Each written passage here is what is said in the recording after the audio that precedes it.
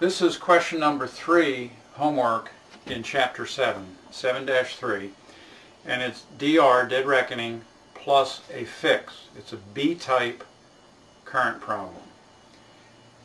If we look at this, look at the question, number 3, it says at 1500 you depart point A and sail on a heading of 170 PSC at 6 knots. At 1640, point F bears 138 PSC and point E bears 235 PSC. What was the current set and drift? This is a case where you end up at some location different than your DR, but you don't have a current table that tells you what the current was. The question is, what was the current that was actually flowing during that previous hour and 40 minutes? Let's first convert our bearings to true so we can plot them. And I've entered a little table here that shows all the bearings TVMDC. And this says C refers to course, F refers to the bearing on point F, and E refers to the bearing on point E. And the question gave a course of 170 PSC, there's 170 PSC, and the two bearings were 138 PSC and 235 PSC. So those were the givens in the question. Now, we're on a heading of 170, so we have to look up compass deviation, compass error, in this table for 170. And this says that for 170, which falls here, here's 150 and 180. Well, 170 is closer to 180 than it is to 150. So in that case, I'm going to use 1 degree west as my deviation. And 1 degree west is going to apply to all of these because throughout this entire course we're on the same heading. We haven't changed our heading, and deviation is dependent on boat heading.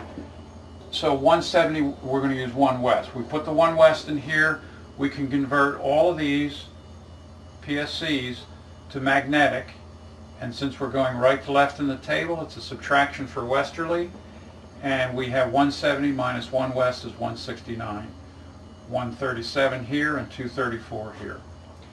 And as previously, we already calculated the variation for this location for the year 2002, and it was 9 west, so we apply 9 west to all of these.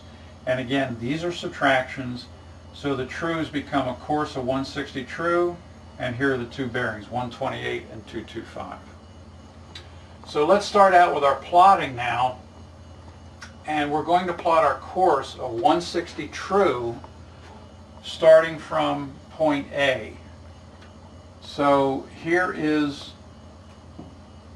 180 true, 170 true, 160 true. So I'm going to plot from that point. My parallel rules through 160 true, move them over to point A, hold it nice and tight, and draw my course line.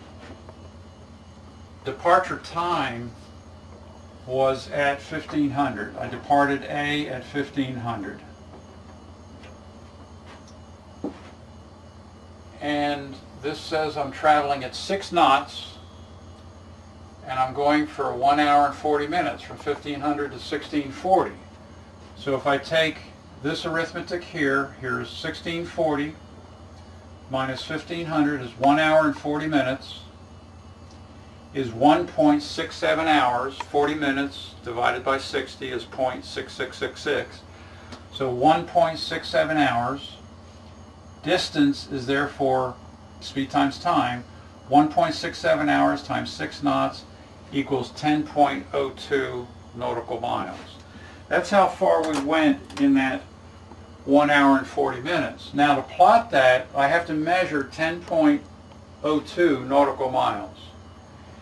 And my dividers aren't big enough to span 10.02. So I'll do it in 2 steps. What I can do is start out here on 0 minutes, 26 degrees, 0 minutes, open up my dividers to 5 minutes. I have 5 minutes on here now. Come to my starting point, put a little tick. I know that's 5 minutes. I want 10.02, so I'm going to take this and just open it. Well, 02 is not much, but it's basically a little bit more than another 5. And I'll mark that 10 point, put that 5 in. And that then is my DR at 1640. I put a half circle and a dot because half circle is the designation for the DR. Now the problem says that at 1640 I took a bearing on F and took a bearing on E. Well, the bearing on F was 128. So let's come over here and find 128. Here is 130, 120, here is 128. And I will put my parallel rules in. Run that down until I'm at F and extend that line. The next bearing is 225 on point E. So I come over here and I find 225, which is right there. And I put my parallel rules in. Run that down until I'm at point E.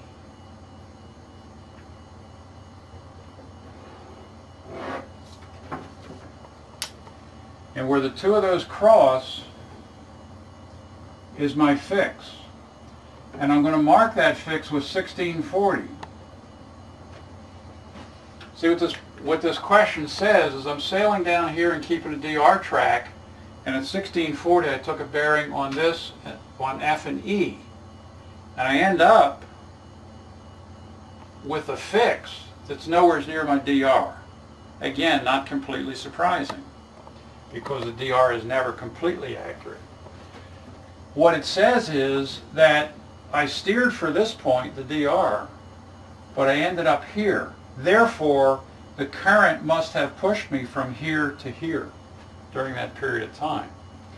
So the question is, what was the current set in drift?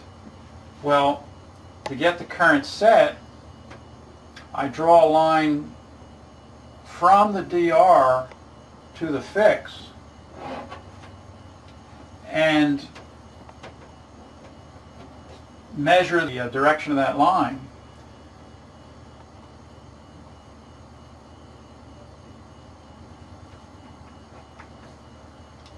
And I find that the set of the current is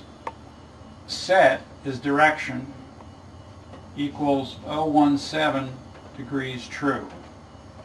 So the current was flowing based on this information from the DR to the fix, flowing in that direction, 017 degrees true. The next question is, what was the speed of the current? Well, in order to get the speed, I have to measure the distance that the current pushed us during that period of time. And the current pushed us from the DR to the fix, that distance. I come over here and I measure that distance, and I find that it's